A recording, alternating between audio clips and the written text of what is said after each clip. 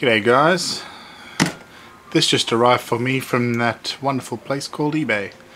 Let's find out what's inside. Ooh, lots of goodies.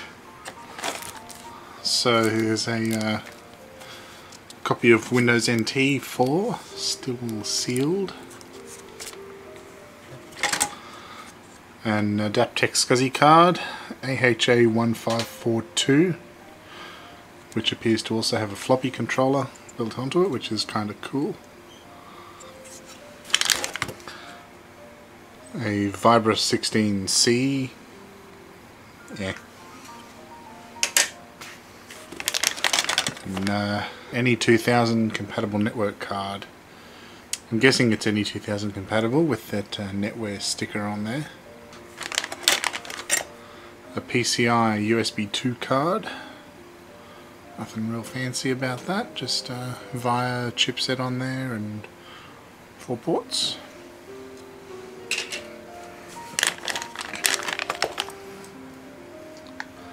An S3 Trio 64 V2/DX, which doesn't appear to have any memory on it. And there's this motherboard. Underneath it. Oh, there's a hard disk. I guess it's a 3 GB drive. MPC 3032AT. 3032AT, 3.2 GB, so yep. And now this. Let's take a look. Well, first thing is there's some expansion header plug type things there. There's a parallel one and a 9-port serial. Another 9-pin serial. What else have we got? Some RAM. 4 sticks of this. I know what you're saying. You're saying, get to the motherboard.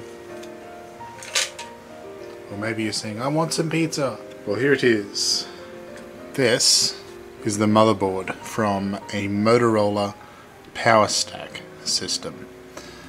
It's a PowerPC 604 EV processor, 200 MHz. And as you'll see, it accepts a normal AT power supply. What this means is that we can build this up, test it out, without any special power supplies or cases or anything of the sort. So let's hook this bad boy up. Alright, so here it is all hooked up. Here's the video card. I don't know if you can quite see it there, but I've found some memory chips to put in there. Hooked up to a power supply, monitor, and a keyboard. So let's hit power and see what happens.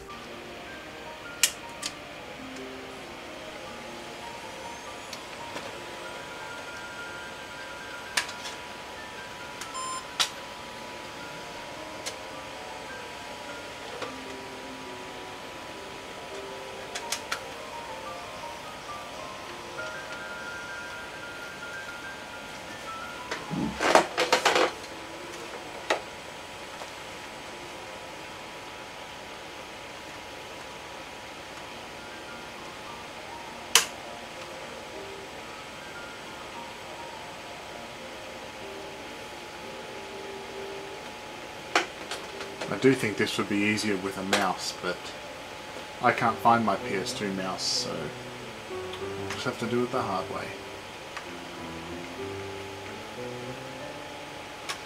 Delete some partitions.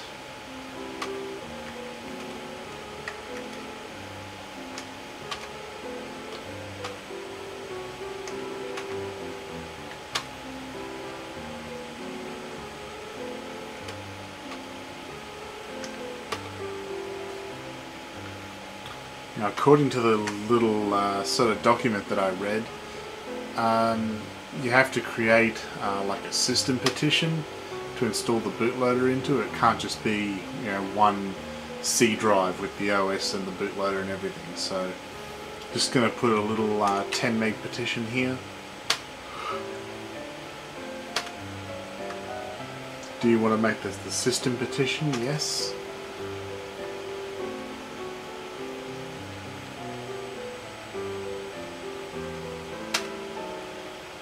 Okay.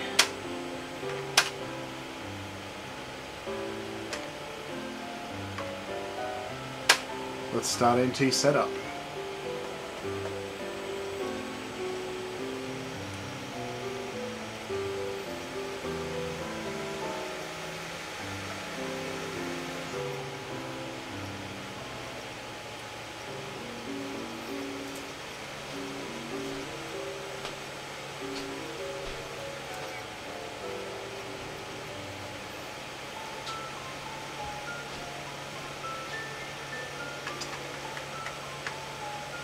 S3964, I think that matches.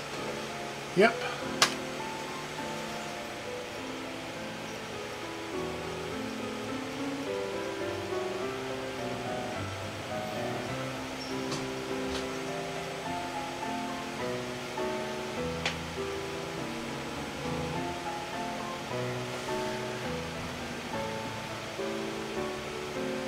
It does sit here for a little while for some reason. Not sure why, but it hasn't frozen.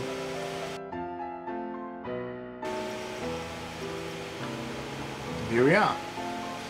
From here on in, it looks pretty much the same as installing Windows NT on an Intel system.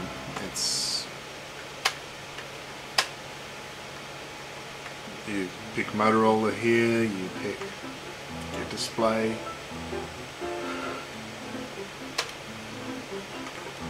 Create a partition. Let's make it 500 megs.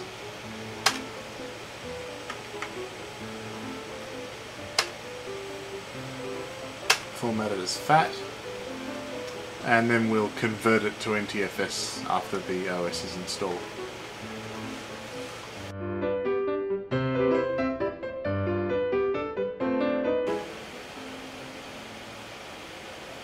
Alright, WinNT, that's fine.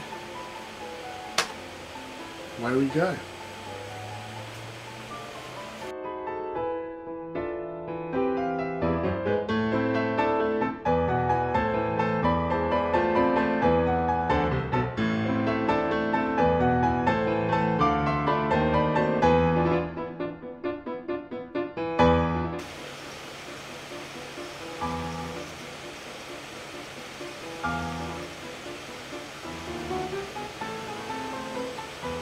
Alrighty, first reboot.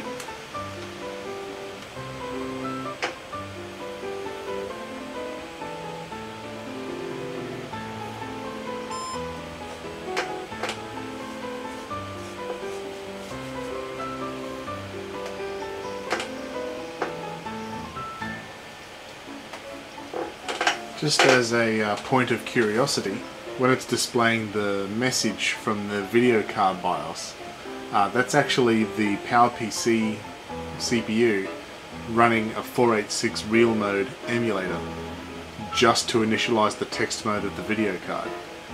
That's a pretty neat little trick. Everything else is completely native PowerPC. It just uses that text mode from the VGA's onboard BIOS for some reason.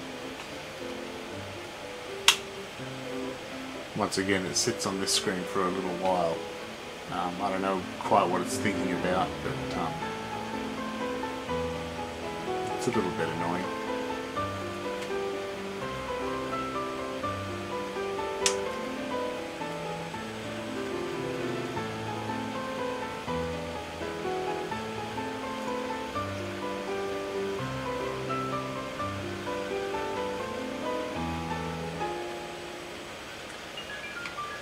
Oh yeah, this looks familiar. There it goes.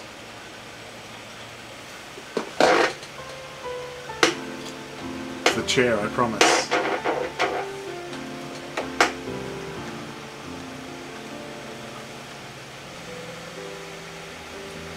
So yeah, like I said before, this is it's going to look and feel exactly the same as installing Windows NT on an x86, just with a few sort of subtle little differences that you might notice, such as where it's copying files from will be the CD drive letter /PPC instead of i386.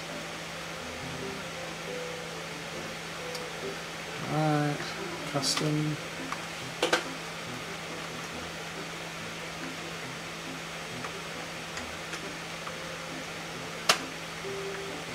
Alright. I even get to type in the legitimate key from my legitimate copy. Awesome. Let's see.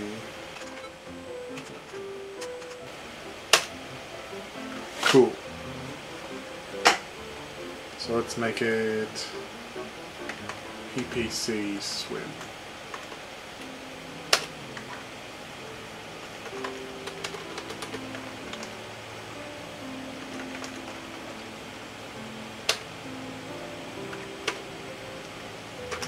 Don't need that. All of the cool stuff though. Next, next. Wired to the network. Yep. Start search. Awesome, there's our ME2000 compatible. TCP, that's all we need.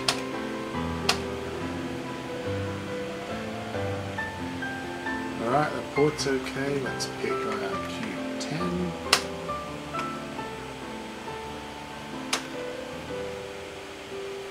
If there is a DHCP server, do you wish to use DHCP? Yes.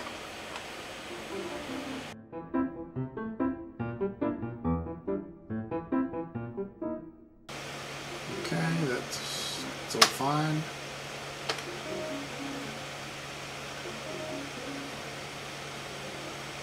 Great.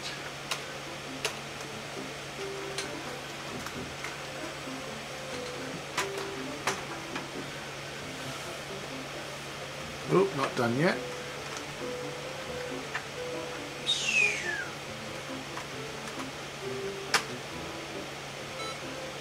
None of that crazy daylight saving stuff for me. Although I wish I did. Yep. Yep. Ooh, great. 65K. Yeah. Looks good.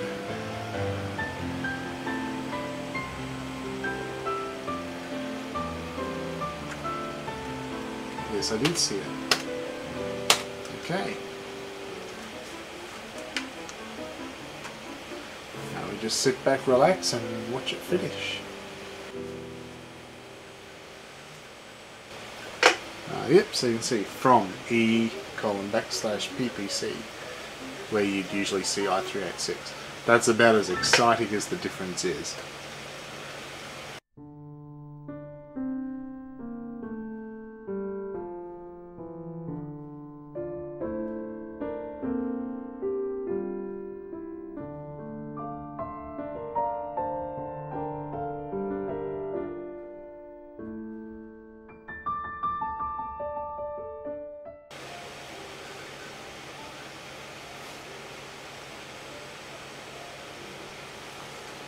Okay, restart.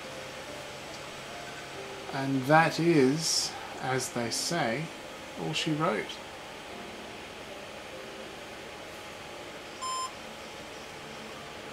We'll reboot, we'll get the Control-Alt-Delete screen, and that'll be pretty much it. I've been unable to find any applications for PowerPC Windows NT, like just none. Not even an old version of Netscape or like SuperPi to do a benchmark or anything. Just nothing at all. I found a link to an MPEG-1 player for PowerPC Windows NT, but it was a dead link. So yeah, pretty stuffed. It's pretty disappointing because it's cool otherwise. I guess if I wanted to run some software on it, I could always install some flavor of Linux, like Debian or something. But you know, any computer can run Linux, so it's not as impressive. Well, not as impressive to see.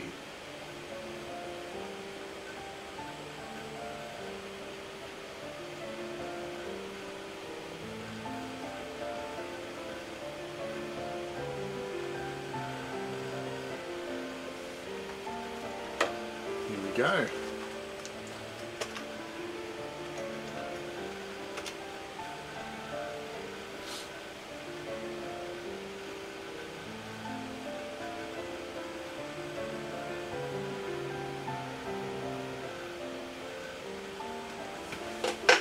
Definitely getting some activity on the network light.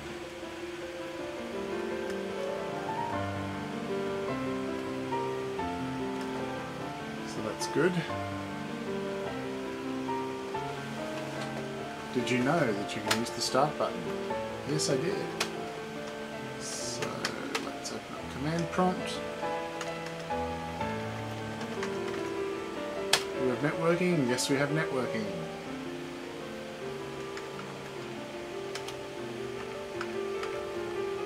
Oh gee, I wonder what version of Internet Explorer we've got. Internet Explorer 2. I think IE2 doesn't even support virtual hosts.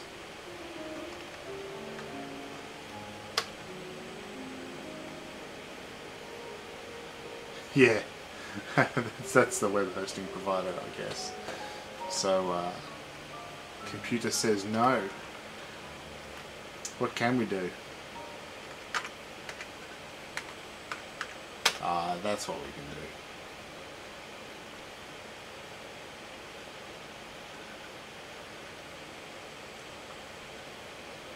do. We can play pinball badly. Oh, it's gonna happen again. Ah, boo. Anyway.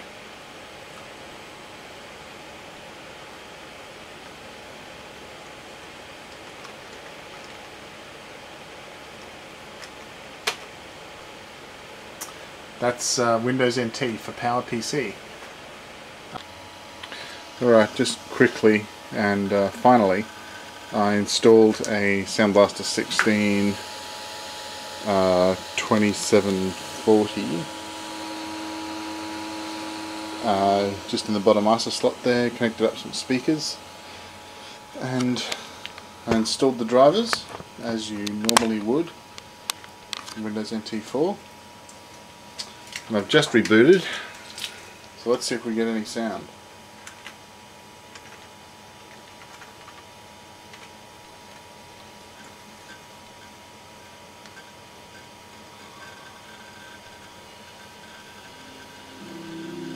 There it is.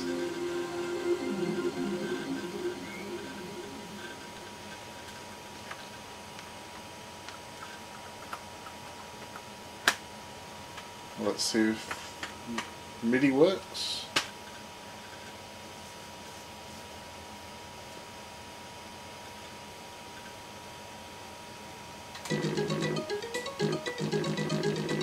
Sounds like it's working.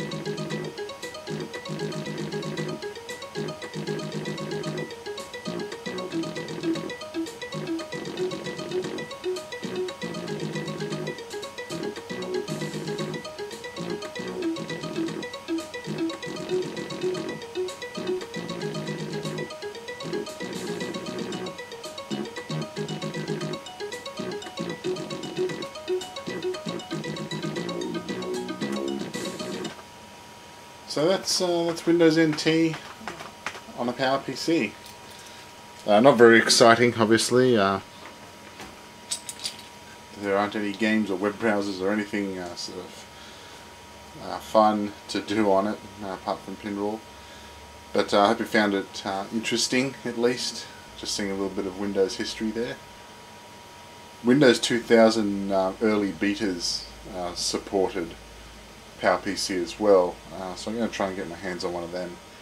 Sorry that wasn't a little bit more interesting, but there are just no programs to run on the thing, so it's an interesting collectible, and there's apparently a couple of other cool operating systems that will run on it, like AIX and OS2, but I haven't been able to get the function to work that will allow me to install them. It just gives me graphics corruption and hangs, so if I work that out, I'll make another video, but until then, I have to find something else to make a video about, I guess. Anyway, I hope you all had a great Christmas, and that 2013 was everything you hoped it would be and more, and all the best for 2014. See you in the new year.